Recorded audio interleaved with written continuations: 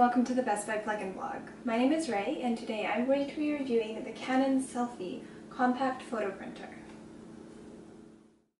If you're looking for a portable printer that can handle high quality photos, you found it. The Canon Selphy is small but packs a big punch, and it has the option to be both wireless with your phone and cordless for a power source.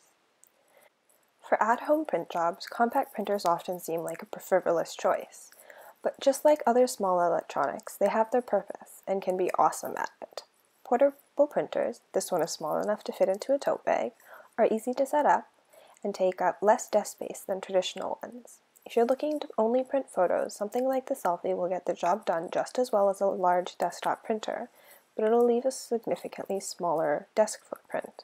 They're not only a great choice for portability, but for space saving in small living spaces too. And honestly, they're good for large living spaces. The Selphy is just kind of generally really cute. It's easier on the eyes than a traditional printer, and it's really simple to tuck into a cupboard as soon as you're done with it. I can see it being a hit with home decor fanatics just as much as with people who live in small apartments, especially in this gorgeous white finish. Each Selphy print is postcard sized at 4 by 6 inches, and has a 300 by 300 DPI resolution. In the box of the Selphy is a power source and cords, an ink cartridge, a loading tray, and photo paper enough for 5 photos, so make sure to stock up on paper and ink when you make your purchase. Kits are available separately from the printer, and each sheet prints at a speed of about 47 seconds.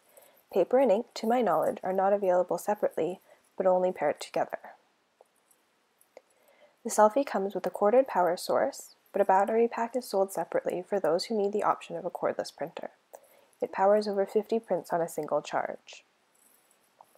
Setup of the Selphy, including installing the ink cartridge in this weird little paper tray, took less than 15 minutes from opening the box. If I hadn't been reading the instructions simultaneously and had actually prepared for my life, I am certain that I could have done it in under 5. The Selphy is very much made with portability in mind, and that includes the setup process. The Canon Selphy prints through a memory card or USB flash drive, as well as through the Canon Print Inkjet and Canon Selphy apps. If you have a Mac or other Apple device, you can print at the Selphy using AirPrint. I particularly like the Canon Selphy app, which is really easy to use and lets users print photos from their mobile while on the go. That includes social photos. If you upload an image to Facebook or Instagram, you can print from there.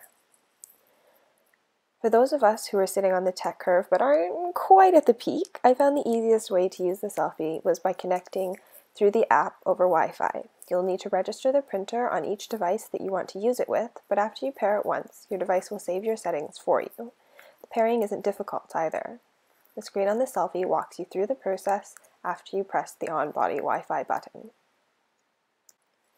These prints are finished in 4 layers, as you just saw: yellow, then red, then 2 final processes for color.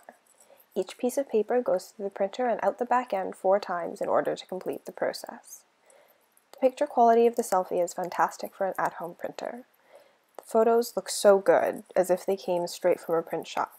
So, if you're looking for a printer that prints high-quality photos on the go in a matter of seconds, then I would absolutely recommend the Canon Selphy 1300. Check out my full review at the Best Buy Plugin blog, and as always, thank you very much for watching.